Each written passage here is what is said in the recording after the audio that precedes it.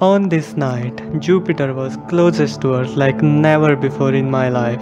That's why I thought of capturing it with a budget setup like this. Last year, when I captured Jupiter, I was so happy to resolve most of the features on the planet, including the great red spot and the tiny eclipse. But this year, it's gonna be very bright, and I'm not sure if my smartphone can handle that much brightness. So, let's see what happens. And this is what happened. Clouds all over the night and the evening skies. What a disappointment. But finally it got cleared. Now I have pointed my telescope towards Jupiter and I can see it's very bright. The airplane is coming.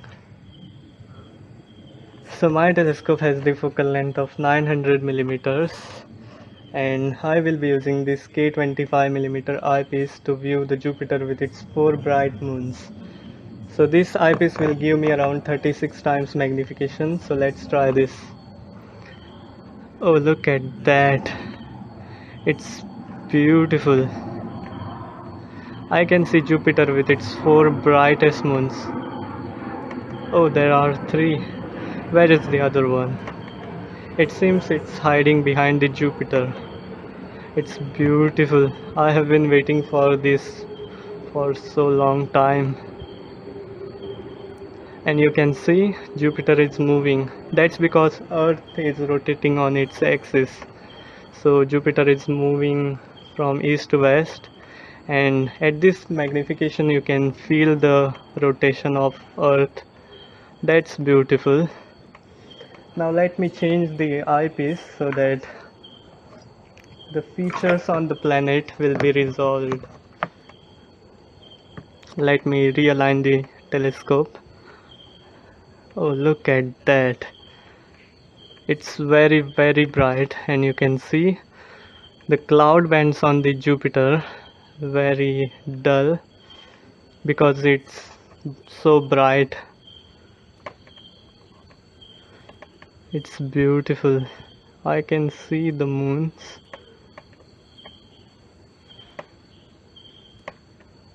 That's beautiful. Now let's try to capture this with my smartphone.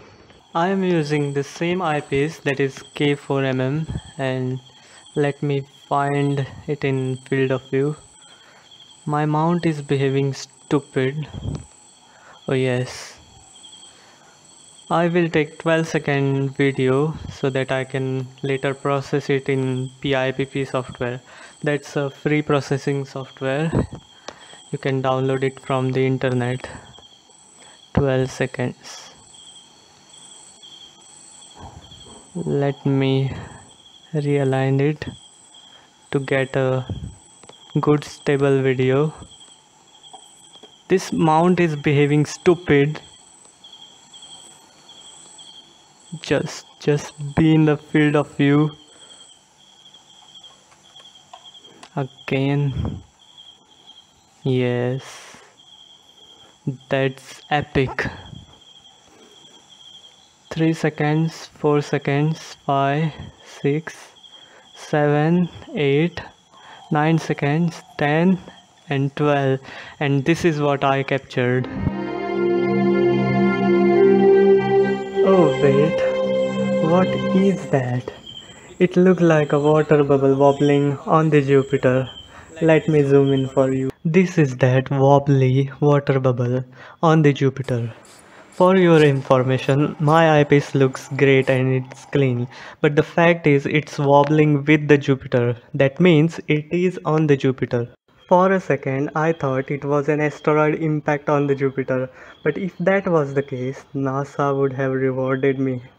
But my friend Stellarium told it was just a moon of Jupiter.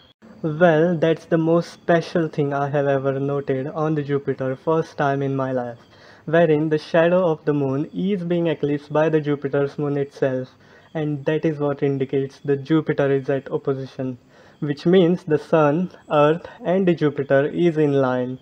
So let me compare last year's Jupiter and this year's Jupiter, and I am sure you will be amazed to see it.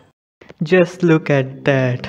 I used the same telescope, same eyepiece, same settings on my phone. It was at same altitude, almost at the same sky conditions, and just look at that.